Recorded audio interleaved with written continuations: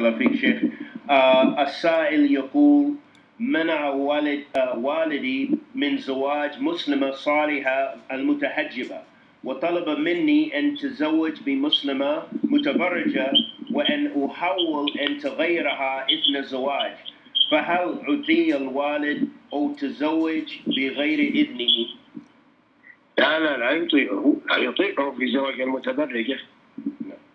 هذه معصية، ولا طاعة لمخلوق معصية الخالق، إنما الطاعة بالمعروف كما قال النبي صلى الله عليه وسلم. لكن يحاول أن يقنع والده وأن هذا لا يصلح في الإسلام، وأن المتبرجة لا تعينني على الإسلام، وأنها لا تؤمن على عرضها ونفسها.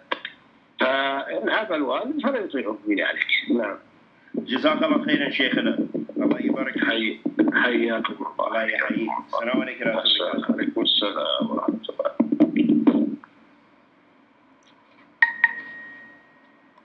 الحمد لله والصلاة والسلام على نبينا محمد وعلى آله وصحبه وسلم. هذا أما بعد.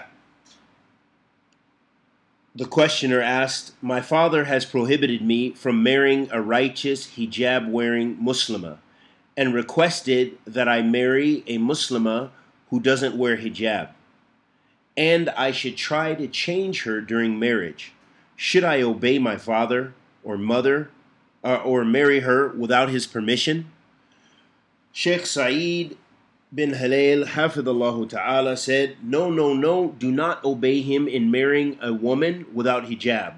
This is sinful, and there is no obedience to the creation at the expense of obedience to the Creator.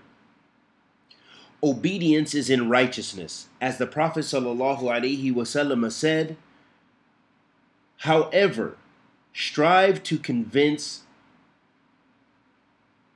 his father and explain that does not rectify Islam, and a woman like that will not help me in faith, and that a woman like that does not even protect herself. Therefore, do not obey him in that. And we ask Allah the Almighty to accept our good and forgive our evil. Wa sallallahu wa sallam ala nabiyyina Muhammad.